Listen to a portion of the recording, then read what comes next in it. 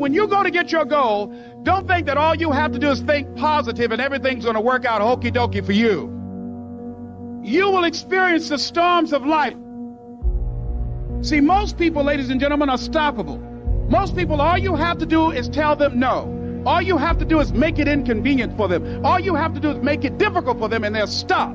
See, they didn't know that that goes with it. That goes with the territory. That when you want to grow, when you want to achieve, when you want to experience more, all hell will break loose. Everything that can happen will happen. See, it's one thing to believe when you got money in your pocket. It's one thing to believe when your marriage is working out and you got your health. It's easy to believe then. Oh, but when you get that diagnosis, say you ain't gonna be here long. When you lose your job, when someone you thought you'd be with for the rest of your life say, no, we can't do this no more. That's when you have to stand.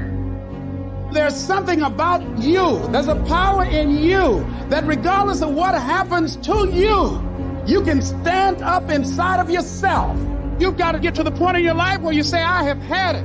I'm not going to live like this anymore. No, there's got to be more for me.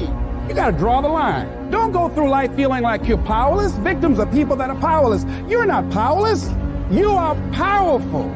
You direct the power in your life. Whatever your life is right now, it is a duplication of your consciousness. It's a result of how you have decided to use your power. That's not who you are. That's just a perverted use of your power that you aren't satisfied with.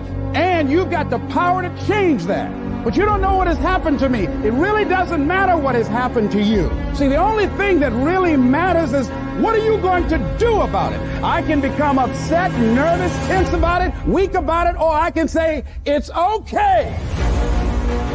You can allow it to destroy you, or you can allow it to build you up. And let me tell you something. You deserve it. You deserve a better life. There is more to your life than you've been living. You deserve it. Any number of things can happen to interrupt your flow. It's okay. Don't take it personal. Just acknowledge what's going on. It's called life, and keep on working on your dream. Courageously hold on to your dream.